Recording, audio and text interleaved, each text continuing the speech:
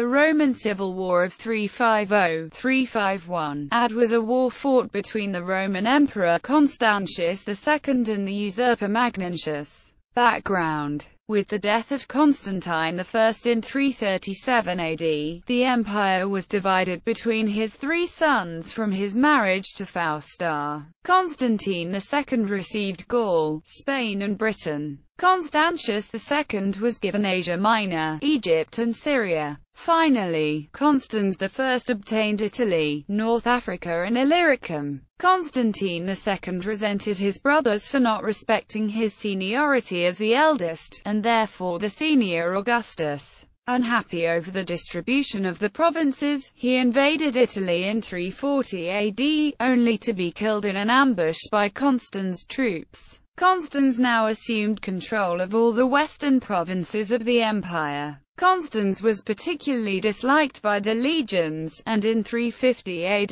he was overthrown by a military conspiracy and killed while fleeing to safety. The army elevated a barbarian officer called Magnentius as the new Western emperor, bringing him into conflict with Constantius, the sole remaining son of Constantine I.